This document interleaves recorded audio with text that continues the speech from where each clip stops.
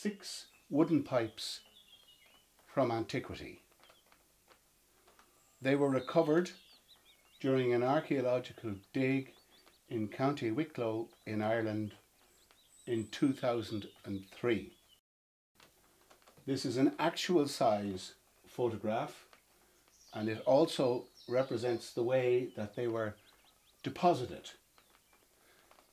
They were found in the bottom of a wood-lined trench known as a fulloch fia.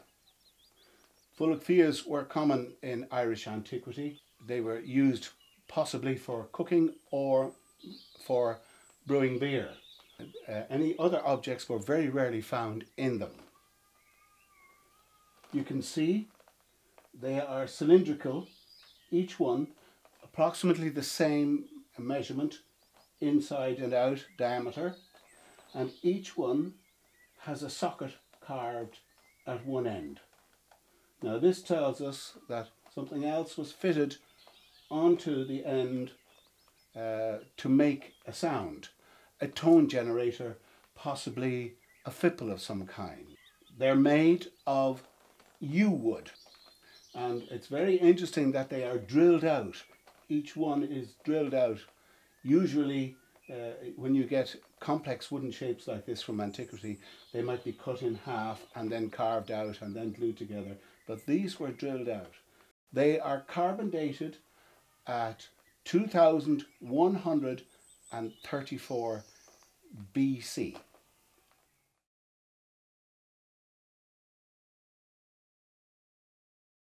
Here we have a new copy of the original set of 6 pipes.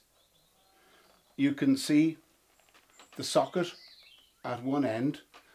They're made of yew wood, the same diameter, the same length.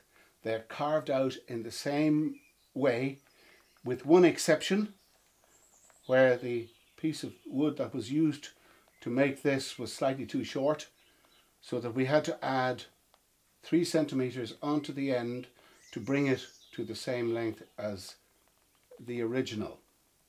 They are fitted with plastic fipples, specially designed to bring out the best possible tone and the most accurate tuning from this set.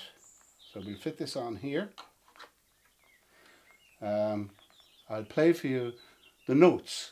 Now we know from the original set that the intervals are deliberately made by the length of each pipe, because the diameters are all the same, the material is the same, and the 6 fipples that we have here are all the same.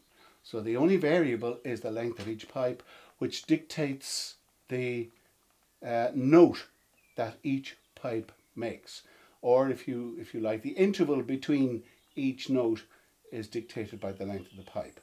So we know that these were deliberately made to produce a particular set of notes, and we believe that this copy gives us either exactly or very close to exactly that original scale.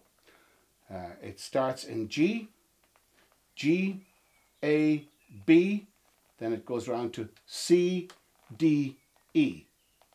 So I'll play that for you.